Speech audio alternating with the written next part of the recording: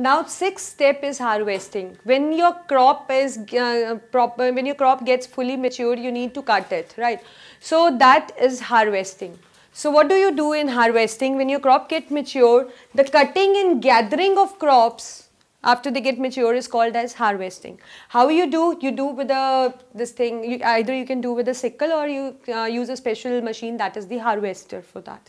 Because see, with modernization the machines have come into play, because otherwise in later stages we used to do a lot of work manually, but now we have a fully equipped machines for that. So we can use harvester for harvesting the crops. After that the crops undergo threshing, that is we separate separating grains from the husk. Separating grains from the husk is called as threshing. That means we beat out grain out. How? We can do it by beating crops on a threshing floor, or either what we do is we use a machine that is called as combine. In combine, harvesting as well as threshing both are done together. These two steps both are done together. This is a machine, a well-equipped machine that is combined, that can do harvesting as well as threshing. Then after that we need to do winnowing. Winnowing is that separating chaff, that is the cover, the lighter cover, from the grains. Even that can done by the winnowing machine. But otherwise in earlier times how it was do, the ladies were, most of the time ladies were employed for this method.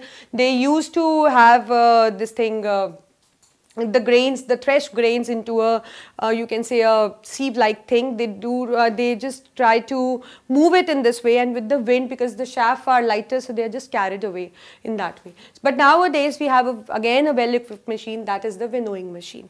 After that we use certain other methods for vegetable, fruits, and this we use hulling. What we do is the removing of outer layer of fruit, seed or grain is called as hulling. And again we have a special machine for that also. Then after that we can do milling also. That means the grinding the grains to a flour. That is done by a machine called miller. So this is the sixth step. That means you need to do harvesting, threshing and winnowing for all these things, and hulling and milling is just done for the specific ones where you need that. So this is what is the sixth step. Now moving on to the seventh step, after harvesting, after winnowing, threshing and all, you need to store crops, and storage is the, you can say, a crucial step, because what all you have done till now will get spoiled if you won't be able to succeed in the proper storage. So that means storage is very important, because you need to transport your crops to some other place, and before that you need to store them in a proper manner. So where you store them? We store them in storehouses, silos, granaries, we store them. So these granaries, silos or storehouses, they should be located away from the chemical industries and the garbage dumps, because where the chemical industries and garbage dumps are present, they are more, that area is more prone to infection for the crop. So that granaries, silos, they should be they should be present away from these industries and all. Second, if you are storing in a storehouse, then that storehouse, the cracks and the holes in that storehouse should be properly sealed. Because see, moisture is the main, you can say moisture is the main factor behind spoilage. So we need to protect them from the moisture also, and we need to protect them from the pest and all also. Third, it should be free from dust, dirt and germs. So obviously if the dirt, germs and dust will be there, then they are going to infect the crops. So we need to protect them, the storage area, from that. And moreover, for storing you use the gunny bags also. So please do not make use of the same gunny bag again and again, because it can cause the infection.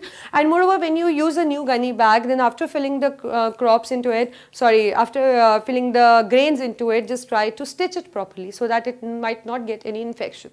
And moreover, when you are just storing the gunny bags together, then don't let the gunny bag touch the wall, because there might be a chance that wall may get a certain kind of moisture, and that moisture can be transferred to a gunny bag. And again, I told you that moisture and warm condition is required for the growth of microorganism.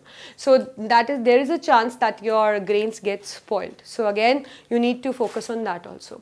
And moreover, you should keep a gunny bag in such a way that you can actually examine it from all four sides, because when you are storing, you need to supervise the storage, that whether it is stored properly or not. So if you can visualize sterilize the gunny bag from all 4 directions, then probably the chance for infection will get reduced, because if in case the infection spread in one gunny bag and it is touching the another one, the infection may spread in a whole, in all the grains stored in different gunny bags. So you need to focus that, and please clearly supervise the storage. That is very important, because if the grain failure occurred, then there is a huge loss that the farmer can actually have to face, and you know that the farmers cannot bear that much loss.